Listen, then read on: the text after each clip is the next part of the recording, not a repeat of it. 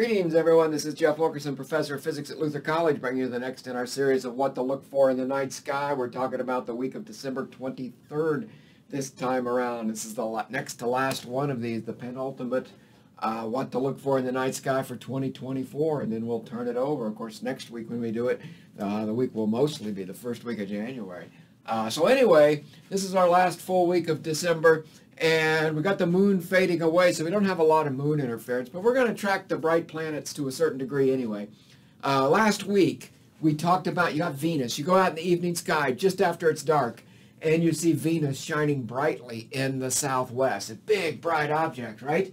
And what it does this week is it slides past a couple of our favorite stars. Stars we talk about all the time. The reason we talk about them all the time is because planets and the moon slide right by them because they're close to the ecliptic. They're close. The ecliptic is the path that the sun appears to trace in the sky against the background stars. You see the sun moving against the background stars. We orbit. We project the sun against these background stars, and we see where the sun is. And the stars that lie very close to that path, the planet, we've been talking about the fact that the solar system is a flattened disk, but it's not perfectly flat.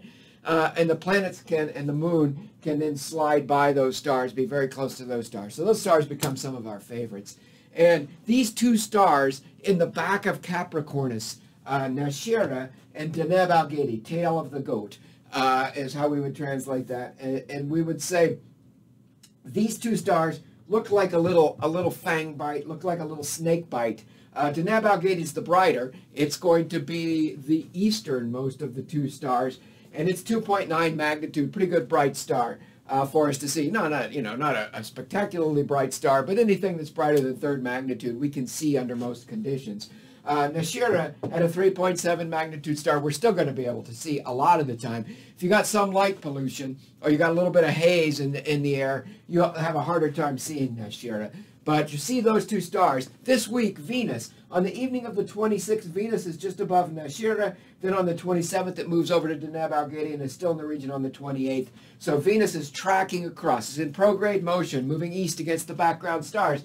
And very easy to tell this week as we watch it move against Nashira and Deneb Algedi, relatively bright stars. So 26th, 27th, 28th, 29th, 30th, right on out this direction we can watch. Well, you can't read that anymore. You couldn't read it anyway, but as we watch it track across there. Now, if we move from these stars and from Venus, we go more or less straight north. The first star that we get to that's brighter than the other stars, you look up and you say, let's just track to the north and let's see a star I can see that looks a little bit brighter than the surrounding stars and pops out, is Sadalsuud in Aquarius, where Saturn is right now. Remember that Deneb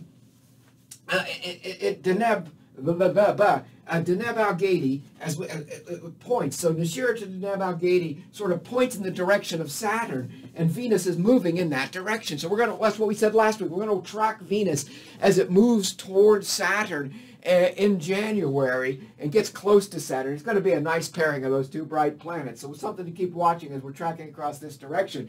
But we're going to pop up to third magnitude, 2.9 magnitude Sadalsuud, and it's about 11 1/3 degrees north of Nashira and Deneb Algedi. So you see these two stars, Deneb Algedi and Nashira, and you pop up to the north about 11 1/3 degrees. Remember, for most people, a fist held out at arm's length is about 10 degrees. So it's about one fist width to the north. You see this move up that way. And so you'll come across Sadalsuud. 2.9 magnitude star, almost identical to Deneb Algedi. So check that out and see if you can see those two stars just north of there. Just north of there, 4 3/4 degrees. So half a fist width on to the north. You've got the bright globular star cluster M2. We like globular star clusters too because they're densely packed. You know, you got 500,000 stars densely packed together in the sky, and so they look like a bright fuzzy patch. And you can often pick them out, sometimes with your naked eye, but you can often pick them out with binoculars, and give that a try here. And take your binoculars and scan north of Sadalsuud and keep Sadalsuud in the bottom of the field of view and see if you can't see that fuzzy patch to the north. Use your averted vision. Use the rods on the sides of your eyes. So look over to the edge of the field of view and use your rods to see if you can pull out M2 Nice globular star cluster. Remember, globular star clusters, these groups of 500,000 stars gravitationally bound together in orbit around the center of our galaxy. So they form a halo around the center of the galaxy, a big group of these things. Now, if we keep moving on up, sorry, thinking about sitcoms from the 70s, singing that song, but never mind that. 15 3/4 degrees, so a fifth and a half further on up, we get to the really bright 2.4 magnitude. Brightest star of all of these that we've looked at, Enif, in Pegasus. We got the Great Square of Pegasus, and the Great Square of Pegasus looks like this, not at all to scale compared to what we've been doing, but there's the Great Square of Pegasus, and there's Enif, is that star that comes off the bottom side, sort of a check mark that comes off the bottom right side of the Great Square of Pegasus, south and west. And so Enif is a 2.4 magnitude star, moved on up. So we've gone from Nashira and Deneb Algedi to Sadalsuud on up to Enif. And now another 4 degrees, 4 to 6 degrees to the north and the west of Enif is globular star cluster M15. Another spectacular globular star cluster. Binoculars should show it as a fuzzy patch if you got good dark skies there. You got a small telescope, by all means. Scan with your telescope from Sadalsuud up to M2 and from Enif up and across to the right, up and across to the west to M15. And see if you can't find those globular star clusters. All great. It's all great. Good stuff we've got. Now remember, we just said Deneb Algedi and Nashira pointing the way where Venus is headed towards Saturn. And Saturn's in Aquarius. And Saturn this week is sitting very close to the star 83 Aquarii. And a long time ago, you've been watching these little shorts, these video shorts for the year, for the fall. We've had Saturn in the area of 83 Aquarius before. Saturn doesn't move real fast. It's not a real quick mover against the background stars because it's out there far enough. And it's gone from prograde motion to retrograde motion, back to prograde motion. And so it's been in this vicinity for a while. But this week, if you want to convince yourself that Saturn is moving, this is the week to do it. And I'd use binoculars. 83 Aquarii, the 83 star Aquarius, is about 5.4 magnitude, somewhere between 5.4 and 5.5 magnitude. And that's really right at the edge of what you could see with good dark skies. So if you got real dark skies, you might be able to see it. But binoculars are going to help you out a lot. So use your binoculars to see this, and you see Saturn sitting just below there. It starts the week about a little more than 2/3 of a degree away from the star, and by the end of the week, it's just a little bit more than 1/3 of a degree. So it cuts its distance between Saturn and 83 Aquarii gets cut in half this week as Saturn tracks against the background stars. So you get the real sense of Saturn's motion and how much it's moving this week if you watch it. So if you have good clear skies all week, great.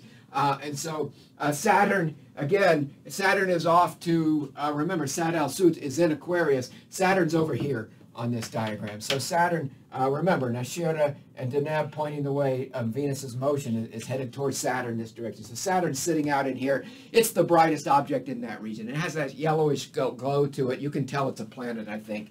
And so you can check that out, get your binoculars, and see if you see the faint star right next to it, and watch it move this week.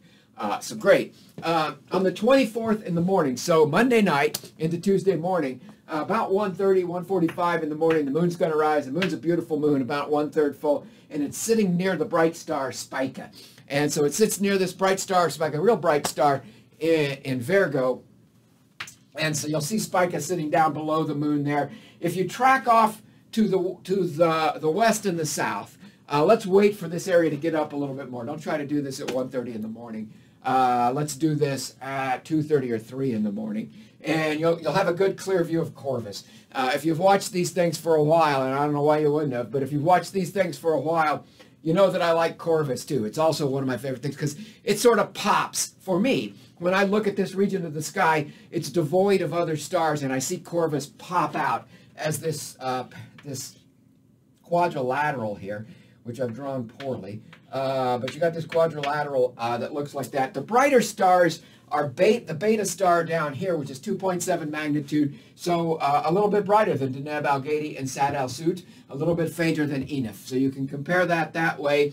And Jema, the Gamma star that's up in this corner is 2.6 magnitude. So those two are brighter than the rest. These are third magnitude stars. So all four of these stars are comparable to the stars, the brighter stars we've been looking at. A little bit brighter, a little bit fainter than Deneb Algedi, for example. So we see this nice quadrilateral pop out. And about 3.5 degrees straight south of the Beta star here, you'll come across another really flying globular star cluster, M68, but it's pretty far south. If you live north like I do, remember, I'm in the central part of the United States, about 43 degrees north latitude is where I am. And so at about 43 degrees north latitude, this is pretty far south to see, but still binoculars might pull it out, or a small telescope. Wait later, and maybe wait another night past this. So wait later in the week when the moon fades away and moves on to the east and gets out of our way just a little bit. And I think that's enough for this week. It seems like plenty to me. There's more. We can always do more, and we can always look for more things. But look what we got. We got 3 really fine globular star clusters for you to go look for. We got Saturn moving against a faint background star that you can detect. We got Venus tracking towards Saturn with its motion easy to detect against Deneb Algedi and Nashira. And yeah, that's it, you know.